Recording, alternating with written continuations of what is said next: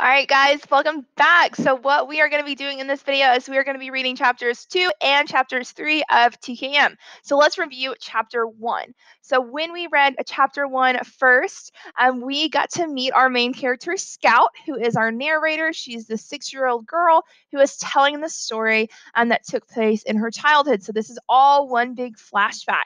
So she introduces us to several characters in chapter 1. One, she introduced us to her big brother, Jim. She also introduced us to Atticus, her dad, who is the town lawyer, as well as Calpurnia, who is the housekeeper in her house. And then we also got to meet Dill, who is a friend who likes to come visit his Aunt Rachel in the summer. And so the kids like to get into trouble with him when he comes to hang out. And then we got a lot of backstory over Boo Radley. All right, so part 1, we're just looking at Boo Radley's character for the most part, okay? So who is Boo Radley? Remember, he was that creepy neighbor that we talked about in our intro video, where he, has said that he poisons kids and he eats raw animals and his hands are bloodstained and he's like 7 feet tall, and all of these crazy rumors have been made up about Boo Radley. And we got to see a lot of his backstory in chapter 1. And then we even had Jim try to go up and touch the house as part of a dare. And that's not going to be the only time that Jim and Scout and Dill get into a little trouble when it comes to Boo Radley. But we have to ask ourselves as a reader, would we go up to somebody's house who is rumored to poison children? Probably not. Right? I mean, it's not like going to a haunted house, right? That's like a real situation. And so we're going to continue on with that with chapters 2 and chapters 3. So the purpose of these first few chapters are really introducing characters, but what is that doing? That's helping us get to know our narrator, helping to develop future conflict. Lots of things are being developed in these first few chapters. Chapter 2 is Scout's first day at school. All right, so let's see how it goes for her. So follow along as I read. And we'll talk about it. So chapter 2, Dill left us early in September to return to Meridian. We saw him off on the 5 o'clock bus, and I was miserable without him, until it occurred to me that I would be starting school in a week. I never looked forward more to anything in my life. Hours of wintertime had found me in the treehouse, looking over the schoolyard, spying on multitudes of children through a 2-powered telescope Jim had given me, learning their games, following Jim's red jacket through wriggling circles of Blind Man's Bluff, and secretly sharing their misfortunes and minor victories. I longed to join them. So it sounds like Scout really wants to go to school. Jim condescended to take me to school the first day, a job usually done by one's parents. But Atticus had said Jim would be delighted to show me where my room was. I think some money changed hands in this transaction, for as we trotted around the corner past the Radley place, I heard an unfamiliar jingle in Jim's pocket. When we slowed to a walk at the edge of the schoolyard, Jim was careful to explain that during school hours I was not to bother him. I was not to approach him with requests to enact a chapter of Tarzan and the Ant-Man, to embarrass him with references to his private life, or tag along behind him at recess or noon. I was to stick to the 1st grade and he would stick to the 5th. In short, I was to leave him alone. You mean we can't play anymore? I asked. We'll do like we always do at home, he said. But you'll see, school's different. It certainly was. Before the first morning was over, Miss Caroline Fisher, our teacher, hauled me up to the front of the room and patted the palm of my hand with a ruler, then made me stand in the corner until noon. So it doesn't sound like Scout's first day is going too good. Miss Caroline was no more than 21. She had bright auburn hair, pink cheeks, and wore crimson fingernail polish. She also wore high-heeled pumps and a red and white striped dress. She looked and smelled like a peppermint drop. She boarded across the street, one door down from us in Miss Maudie Atkinson's upstairs front room. And when Miss Maudie introduced us to her, Jim was in a haze for days. Miss Caroline printed her name on the blackboard and said, "This says I am Miss Caroline Fisher. I am from North Alabama, from Winston County." The class murmured apprehensively. Should she prove to harbor her share of peculiarities indigenous to that region? When Alabama seceded from the Union in January 11th, 1861, Winston County seceded from Alabama, and every child in Macomb knew it. North Alabama was full of liquor interests, big mule steel companies, Republicans, professors, and other persons of no background. Miss Caroline began the day by reading us a story about cats. The cats had long conversations with one another. They wore cunning little clothes and lived in a warm house beneath the kitchen stove.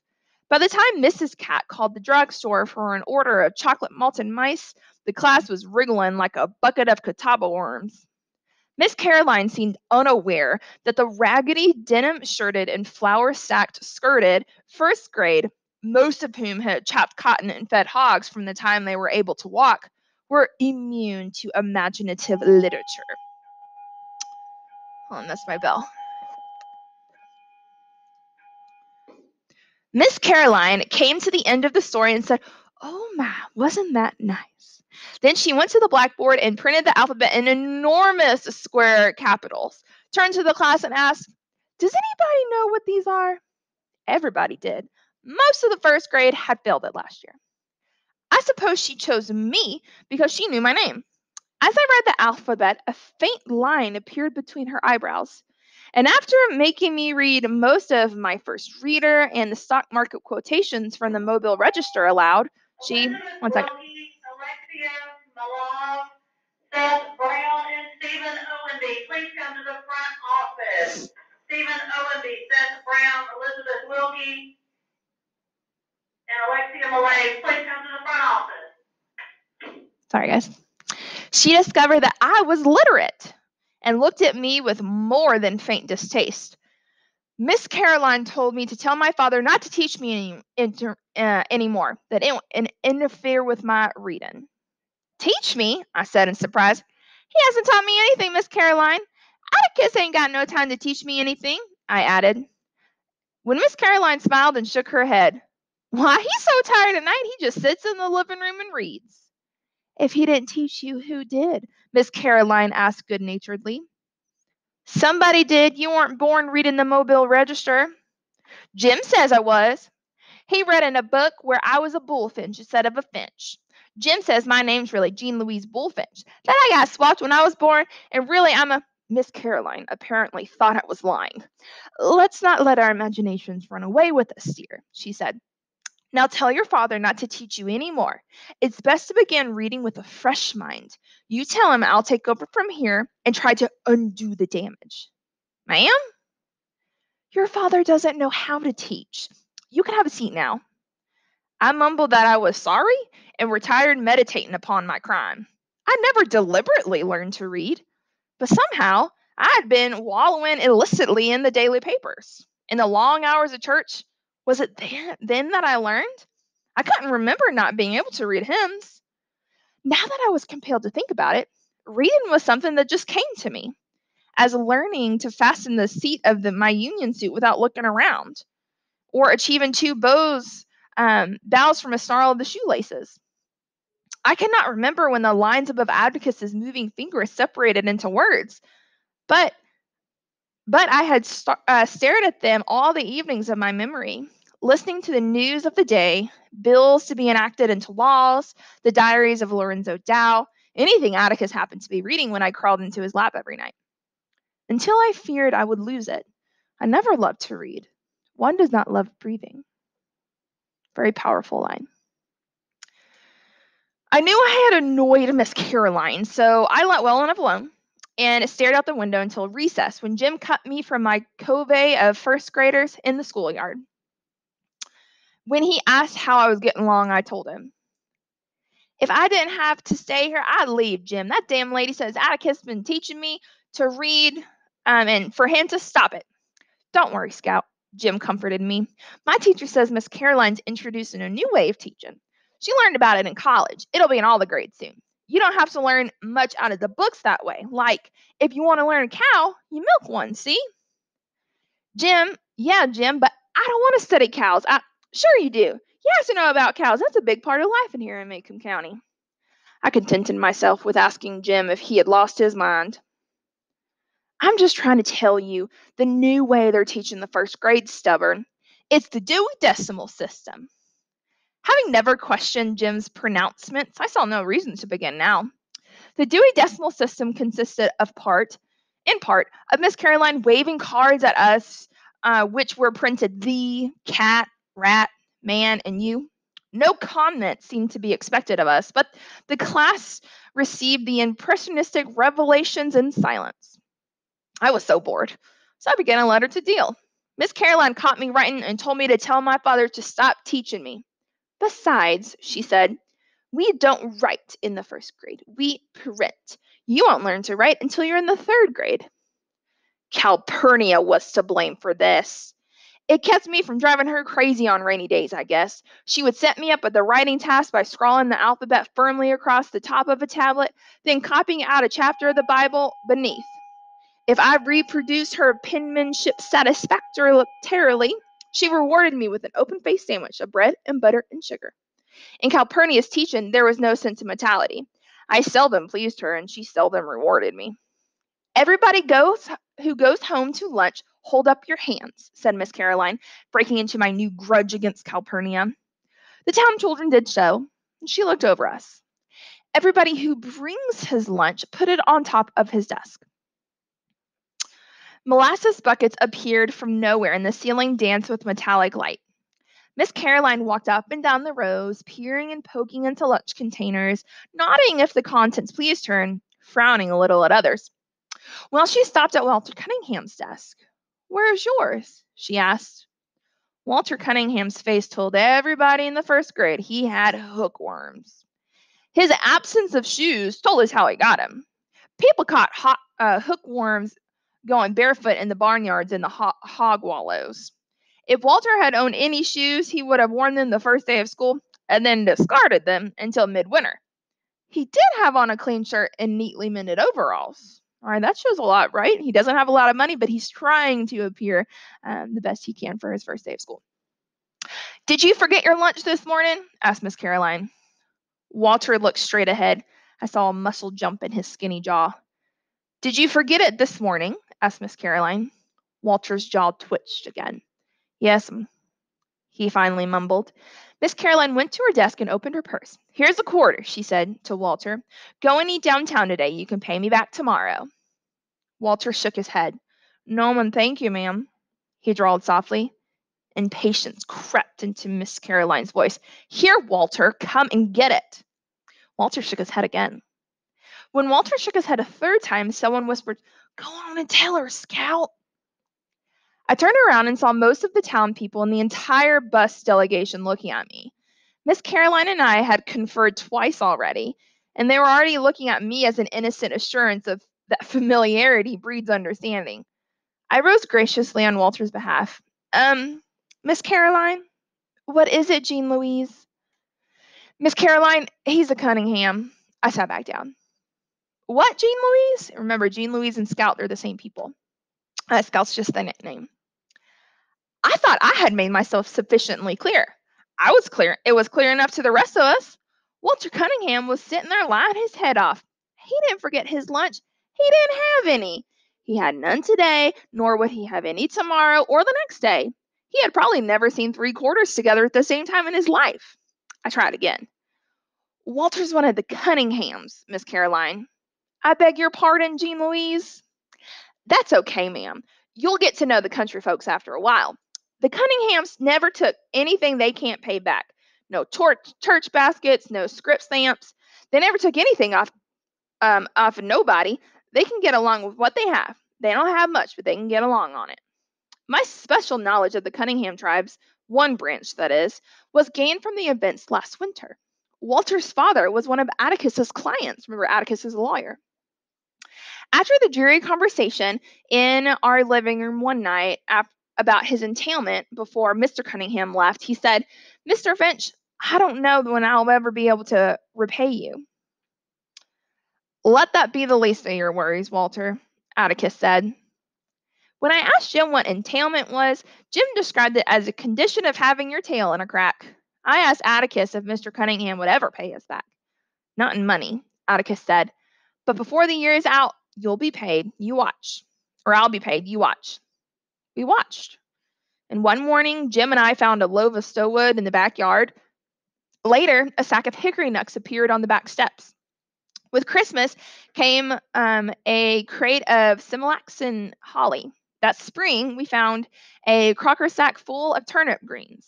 Atticus said Mr. Cunningham had more than paid him. Why does he pay you like that? I asked. Because that's the only way he can pay me. He has no money. Are we poor, Atticus? Atticus nodded. We are indeed. Jim's nose wrinkled. Are we as poor as the Cunninghams? Not exactly. The Cunninghams are country folks, farmers, and the crash hit them the hardest. Atticus said professional people were poor because the farmers were poor. As Macomb County was a farm country, nickels and dimes were hard to come by for doctors and dentists and lawyers. Entailment was only a part of Mr. Cunningham's fixations. The acres not entitled were mortgaged to the hilt, and the little cash he made went to interest. If he held his mouth right, Mr. Cunningham could get a WPA job, but his land would turn to ruin if he left it, and he was willing to go hungry to keep his land and vote as he pleased. Mr. Cunningham, said Atticus, came from a set breed of men. As the Cunninghams had no money to pay a lawyer, they simply paid with what they had. Did you know, said Atticus, that Dr. Reynolds works the same way? He charges some folks a bushel of potatoes for the delivery of a baby. Miss Scout, if you give me your attention, I'll tell you what entailment is. Jim's definitions are very nearly accurate sometimes.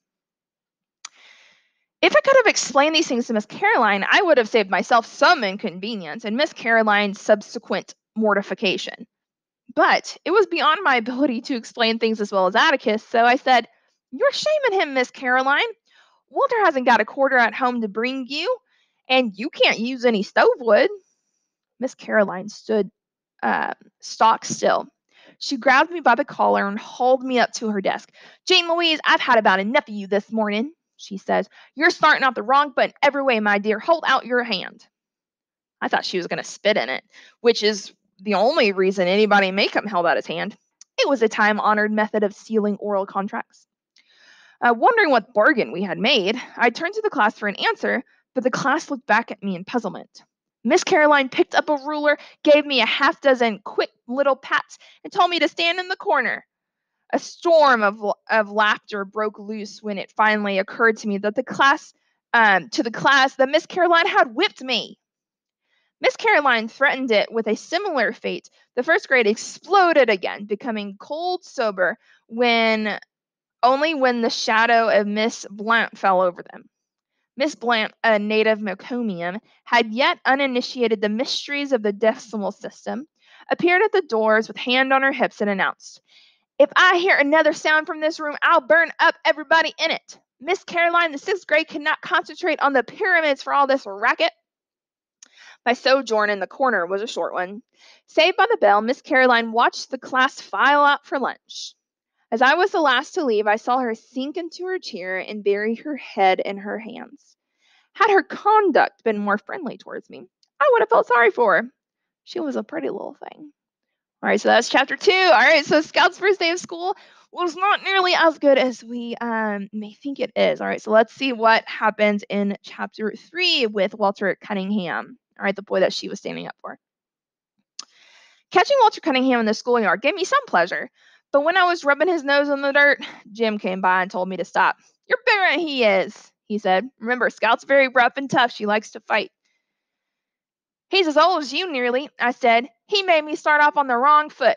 Let him go, Scout. Why? He didn't have any lunch, I said, and explained my involvement in Walter's dietary affairs. Walter had picked himself up and was standing quietly listening to Jim and me. His fists were half cocked, and I was expecting an onslaught from both of us.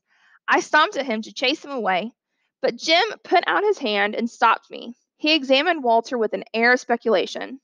Your daddy, Mr. Walter Cunningham from Old Sarum? He asked. Walter nodded. Walter looked at me, looked as if he had been raised on fish food. His eyes, as blue as Dill Harris's, were red-rimmed and watery. There was no color in his face except the tip of his nose, which was moistly pink. He fingered the straps of his overalls, nervously picking at the metal hooks. Jim suddenly grinned at him. Well, come out and dinner with us, Walter, he said. We'll be glad to have you. And dinner here is really lunch. The kids would go home for lunch for school, and then they would go back to school. Okay, so this is still the first day of school. It's just during that noon time. Walter's face brightened and then darkened. Jim said, "Our daddy's a friend of your daddy's. Scout's here. She's crazy. She won't fight you anymore." "I wouldn't be too certain of that," I said. Jim's free disposition of my pledge irked me, but the precious noontime minutes were ticking away. "Yeah, Walter, I won't jump you again. Don't you like butter beans? Our cow's a real good cook." Remember, cow is Calpurnia. Walter stood where he was, biting his lip. Jim and I gave up, and we were nearly to the rally place when Walter called, "Hey, I'm coming." When Walter caught up with us, Jim was pleasant and made pleasant conversation with him. "Hank lives here," he said cordially, pointing to the Radley house. "Ever heard about him, Walter?" "Reckon I have," said Walter. "Almost died first year I came to school and ate them pecans. Folks said he poisoned them and put 'em over on the school side of the fence." Jim seemed to have little fear of Boo Radley now that Walter and I walked beside him. Indeed, Jim grew boastful. "I went all the way up to the house once," he said to Walter. "Anybody who went up to the house once ought to know, or not ought to still run every time he passes it," I said to the clouds above. "And who's running, Miss Priss?" "You are, when ain't anybody with you." By the time we reached our front steps, Walter had forgotten he was a Cunningham. Jim ran to the kitchen and asked Calpurnia to set an extra plate. "We have company." Atticus greeted Walter and began a discussion about crops neither Jim or I could follow. "Reason I can't pass the first grade, Mr. Finch, is I had to stay out every spring and help Papa with the chopping. And there's another at the house now that's field size." "Did you pay a bushel of potatoes for him?" All right, which means there's no more younger kids. I asked, and Atticus shook his head at me. "Look, don't say that." While Walter piled food on his plate, he and Atticus asked together like two men of the wonderment of Jim and I. Atticus was expounding upon farm problems when Walter interrupted to ask if we had any molasses in the house. Molasses is like maple syrup, or that's kind of what it tastes like. Atticus summoned Calpurnia, who returned bearing the syrup pitcher. She stood waiting for Walter to help himself. Walter poured the syrup on his vegetables and meat with a generous hand. He would have probably poured it into his milk glass had I not said what the Sam Hill he was doing.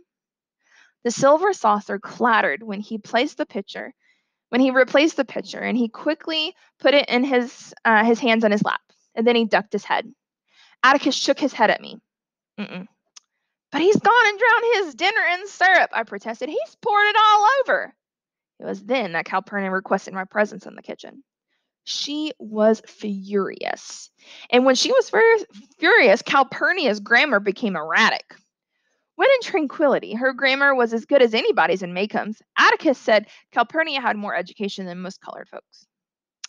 When she was squinted down at me, the tiny lines around her eyes deepened. "There are some folks who don't eat like us," she said fiercely. You ain't called to contradict him at the table when they don't. That boy's your company. And if he wants to eat up the tablecloth, you let him, you hear?" "He ain't company, cow. He's a Cunningham." "Hush your mouth. Don't matter who they are. Anybody sets foot in this house, yo company. And don't you let me catch you remarking on their ways, you so high and mighty. Your folks might be better than the Cunninghams, but it don't count for nothing the way you disgracing them. And if you can't fit to eat at the table, you can just sit here and eat in the kitchen." All right, so Calpurnia is getting on the Scout pretty hard. All right. Calpurnia sent me through the swinging door to the dining room with a stinging smack, so she got spanked too. So she's not having a good day. I retrieved my plate and finished dinner in the kitchen. Thankful, though, that I was spared the humiliation of facing them again. I told Calpurnia, just wait, I'd fix her. One of these days when she wasn't looking, I'd go and drown myself in the Barker's eddy, and she'd be sorry. Besides, I added, she had already gotten me in trouble once today. She had taught me to write, and it was all her fault. "Hush your fussing," she said. Jim and Walter returned to school ahead of me. Staying behind to advise Atticus of Calpurnia's iniquities was worth a solitary sprint past the Radley place. "She likes Jim better than she likes me anyhow," I concluded, and suggested that Atticus lose no time packing her off. "Have you ever considered that Jim doesn't worry her half as much?" Atticus's voice was flinty. I have no intention of getting rid of her now or ever. We couldn't operate a single day without Cal. Have you ever thought about that? You wouldn't. You think about how much Cal does for you, and you mind her, you hear? I returned to school and hated Calpurnia steadily until a sudden shriek shattered my resentments. I looked up to see Miss Caroline standing in the middle of the room, sheer horror flooding her face. Apparently, she had revived enough to preserve her in her profession. Is alive! The male population of the class rushed as one to her assistance. Lord, I thought she was scared of a mouse. Little Chuck Little, whose patience with all living things was phenomenal, and said, "Which way to go, Miss Caroline? Tell us where he went. Quick, DC!" He turned to the boy behind him. "DC, shut the door and we'll catch him. Quick, man, where'd he go?" Miss Caroline pointed a shaking finger at the floor, not at the desk, but to a hulking individual unknown to me. Little Chuck's face contracted and he said gently, "You mean him, ma'am?" "Yes, he's alive. Did he scare you in some way?"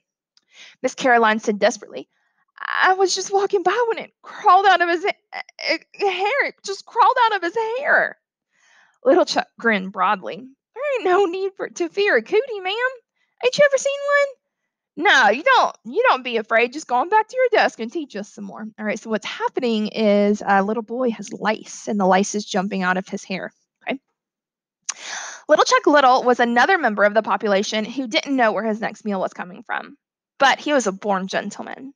He put his hand under her elbow and led Miss Caroline to the front of the room. "Now don't you fret, ma'am," he said. "There ain't no need to fear a cootie. I'll fetch you some cool water." The cootie's host showed not the faintest interest in the furor he had wrought. She searched the scout forehead, above his forehead, and located the guest and pinched it with his thumb and forefinger. Miss Caroline watched the process in horrid fascination. Little Chuck brought water in a paper cup, and she drank it gratefully. Finally, she found her voice. "What's your name, son?" she asked softly. The boy blinked. "Who, me?" Miss Caroline nodded. "Burris Yule." Miss Caroline inspected her roll book. "I have a Yule here, but I don't have a first name. How do you spell your first name? Or would you spell your first name for me?" "Don't know how. They call me Burris at home." "Well, Burris," said Miss Caroline, "I think we'd better excuse you for the rest of the afternoon. I want you to go home and wash your hair." From her desk, she produced a thick volume, leafed through its pages, and read for a moment. "A good remedy for birth. I want you to go home and wash your hair with lye soap. When you have done that, treat your scalp with kerosene." "What for, missus?" "To get rid of the cooties. You see, Burris, the other children might catch them, and you wouldn't want that, would you?" The boy stood up. He was the filthiest human I'd ever seen. His neck was dark gray, the back of his hands were rusty, and his fingernails were black deep to the quick. He peered at Miss Caroline from a fist-sized clean space on his face. No one had ever noticed him, probably because Miss Caroline and I had entertained the class most of the morning. "And Burris," said Miss Caroline, "please bathe yourself before you come back tomorrow." The boy laughed rudely. "You ain't sending me home, missus. I was on the verge of leaving. I done my time for this year." Miss Caroline looked puzzled. "What do you mean by that?" The boy did not answer. He gave a short, contemptuous snort. One of the elderly members of the class answered, "He's one of the Yules, ma'am." And I wondered if this explanation would be as unsuccessful as my attempts. But Miss Caroline seemed willing to listen. "Whole school's full of 'em. They come the first day every year and then leave. The truant lady gets 'em here 'cause she threatens 'em with the sheriff, but she gives up trying to hold 'em. She reckons she carried out the law just getting their names on the roll and running 'em here the first day. You're supposed to mark 'em absent for the rest of the year." "What about their parents?" asked Miss Caroline in genuine concern. "Ain't got no mother," was the answer, "and their pa's right contentious. We'll meet all about Bob Yule, who's the dad of the Yule family, soon." Burris Yule was flattened by the recital. "Been coming to the first day of the first grade for 3 years now," he said expansively. "Reckon if I'm smart this year, they'll promote me to the second." Miss Caroline said, "Sit back down, please, Burris." And the moment she said it, I knew she made a serious mistake. The boy's condescension flashed to anger. You try and make me, missus. Little Chuck Little got to his feet.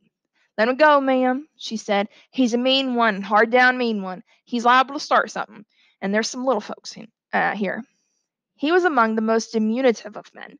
But when Burris Yule turned around towards him, Little Chuck's right hand went to his pocket. Watch your step, Burris, he said. I'd soon kill you as look at you. Now go on home. Burris seemed to be afraid of a child half his height. Miss Caroline took advantage of his indecision. Burris, go home. And if you don't, I'll call the principal, she said. And I'll have to report this anyway. The boy snorted and slouched leisurely to the door. Safely out of range, he turned and shouted, Report and be damned to ye. Ain't no snot, no slut of a school teacher ever born can make me do nothing. You ain't making me go nowhere, missus. You remember that. You ain't making me go nowhere. All right, so this little 8-year-old is cussing out his teacher. Real good family. He waited until he was sure she was crying, and he shuffled out of the building. Soon we were clustered around her desk, trying in various ways to comfort her. He was a real mean one, below the belt. You ain't called on to teach folks like that. Them ain't Maycomb's ways. Miss Caroline, not really. No, you don't fret, ma'am. Miss Caroline, why don't you read us a story? The cat thing was real fun this morning. Miss Caroline smiled, blew her nose, and said, Thank you, darlings. Dispersed us and opened a book and mystified the first grade with a long narrative about a toad frog that lived in a hall. When I passed the Radley place for the 4th time that day, twice at full gallop, my gloom had deepened to match the house. If the remainder of the school year were as fraught with drama as the first day, perhaps it would be mildly entertaining. But the prospects of spending 9 months refraining from reading and writing made me think of running away. By late afternoon, most of my travel plans were complete, and when Jim and I raced each other up the sidewalk to meet Atticus coming home from work, I didn't give him much of a race. It was our habit to meet Atticus from the moment we saw him round the post office corner in the distance. Atticus seemed to have forgotten my noontime fall from grace.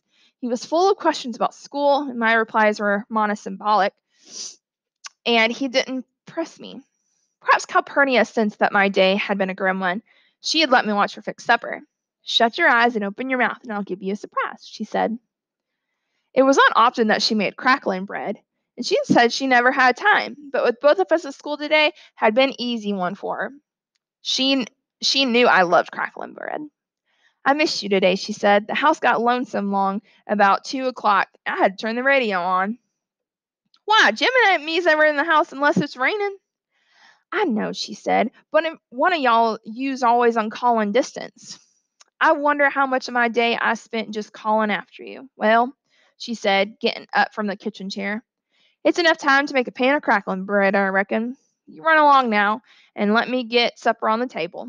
Calpurnia bent down and kissed me, and I ran along, wondering what had come over her. She had wanted to make up with me, and that was it. She had always been too hard on me, and she had seen the error of her fractious ways, and she was sorry and too stubborn to say so. I was weary from today's crimes. After supper, Atticus sat down with the paper and called, Scout, ready to read? The Lord sent me more than I could bear, and I went to the front porch. Atticus followed me.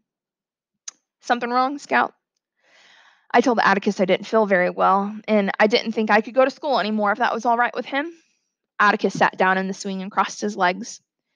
His fingers wandered to his watch pocket. He said that was the only way he could think. That was the only way that he could think. He waited in an amiable silence and I sought to reinforce my position. You never went to school and you did all right, so I'll just stay home too, and you can teach me like Granddaddy taught you and Uncle Jack. No, I can't, said Atticus. I have to make a living. Besides, they'd put me in jail if I kept you at home.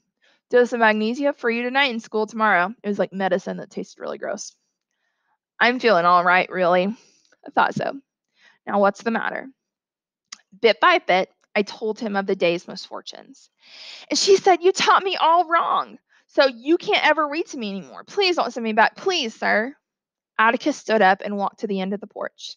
When he completed his examination of the Wisteria Viant, he strolled back to me. First of all, he said, if you can learn one simple trick, Scout, you'll get along a lot better with all kinds of folks. You never really understand a person until you consider things from their point of view. Sir? Until you climb into his skin and walk around in it. Atticus said I had learned many things today, and Miss Caroline had learned several things herself. She had learned not to hand something to a Cunningham, for one thing. But if Walter and I had put ourselves in her shoes, we had seen it was an honest mistake on her part. We could not expect her to learn all of Makeham's ways in one day, and we could not hold her responsible for when she knew no better. I'll be dogged, Dad said.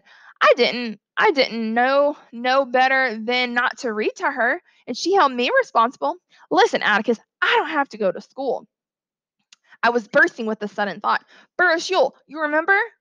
He just goes on the first day of school. The truant lady reckons she carried out the law when she gets his name on the roll.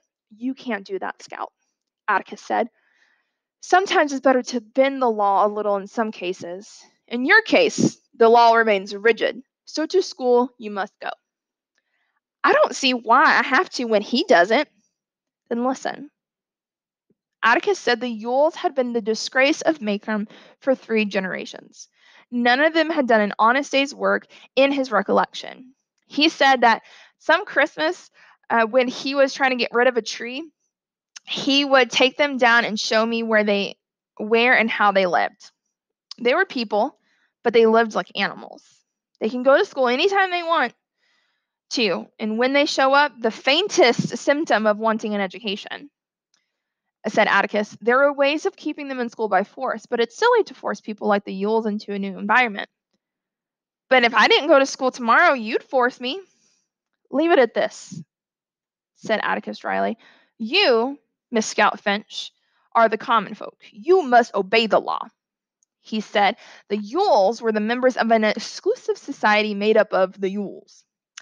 In certain circumstances, the common folk judiciously allowed them certain privileges by the simple method of becoming blind to one of the Yule's activities. They didn't have to go to school for one thing. Another thing, Mr. Bob Yule, Burris's father, was permitted to hunt and trap out of season. Atticus, that's bad, I said.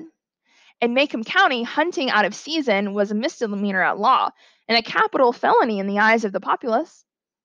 It's against the law, all right, said my father, and it's certainly bad.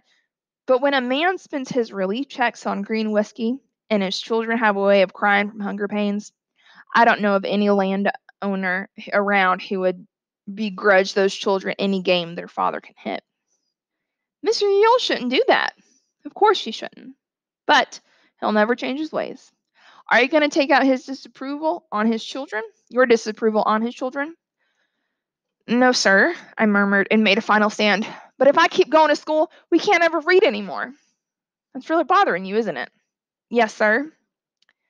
When Atticus looked down at me, I saw the expression on his face that always made me expect something. Do you know what a compromise is? He asked. Bending the law? No. It's an agreement reached by mutual concessions. It works this way, he said. If you'll concede the necessity of going to school, we'll go on reading every night just as we always have. Is that a bargain? Yes, sir. We'll consider it sealed without the usual formality, Atticus said when he saw me preparing to spit. As I opened the front door, Atticus said, By the way, Scout, you better not say anything at school about our agreement. Why not? I'm afraid our activities would be received as considerable disapprobation by the more learned authorities. Jim and I were accustomed to our father's last will and testament diction, and we were always at times free to interpret Atticus for a translation when it was beyond our understanding. Huh, sir? I never went to school, he said. But I have a feeling that if you tell Miss Caroline we read every night, she'll get after me. And we wouldn't want her after me. Atticus kept us in fits that evening, gravely reading columns of print about a man who sat on a flagpole for no discernible reason, which was reason enough for Jim to spend the following Saturdays aloft in the treehouse. Jim sat from after breakfast until sunset, and would have remained overnight had not Atticus severed his supply lines. I had spent most of the day climbing up and down and running errands for him, providing him with literature, nourishment, and water, and was carrying him blankets for the night when Atticus told me if I paid no attention to him, Jim would come down. And Atticus was right. All right, that is the end of chapter 3. All right, so lots of things were happening. We saw Scout's first day of school, and we met two important characters. We met Walter Cunningham as well as Burris Yule. Now, we will soon know why we got to know all about the Yule family. If you remember our intro, remember, the Yules are the family that is accusing Tom Robinson of raping Mayella in part 2. So it's a really, really important chapter. All right, so make sure to log into Thribus to see your next task. Bye, guys.